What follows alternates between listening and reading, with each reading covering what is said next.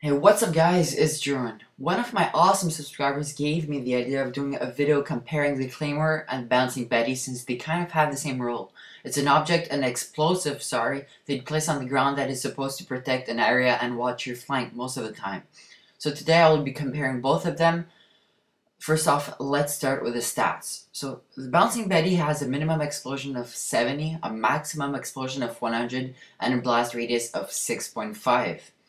However, you must remember that the Bouncing Betty is a 360 degrees explosive device. Just keep that in mind during the whole video. Now let's check the stats of the Claymore. It has a minimum explosion of 50, a maximum explosion of 200, and a blast radius of 6.5, exactly like the Bouncing Betty. However, the blast radius is only on the frontal arc. You remember that. So by comparing these stats, you cannot really arrive to a good conclusion because they kind of differ, but they aren't really that much different. The Claymore has a double maximum explosion, but it has a smaller minimum explosion. So that's why I decided to go in a private match and really test them out and see what really happens and which one is the best one. So let's check out that right now. So I decided to start with the Bouncing Betty. So I decided to put it around a corner like most players would put it. And I told my friend to run around the corner and let's just check what is going to happen. It kills him. He's running and it kills him.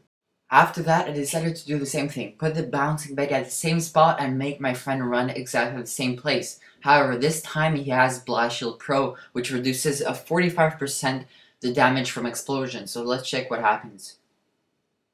It doesn't kill him because it's kind of normal. If you cut by 45% the max explosion of Betty, it will still not kill the player. Now I tested it with a Claymore. The exact same thing, I put it at the same place, and check what happens.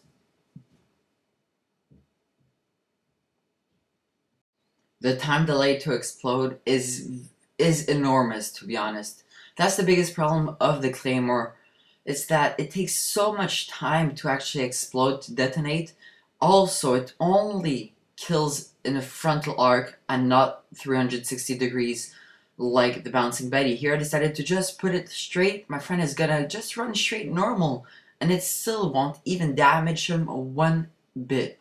So basically my conclusion, it's really simple. By far the Bouncing Betty is better. It has a max explosion of 100 that can of course kill you because we all have a 100 life.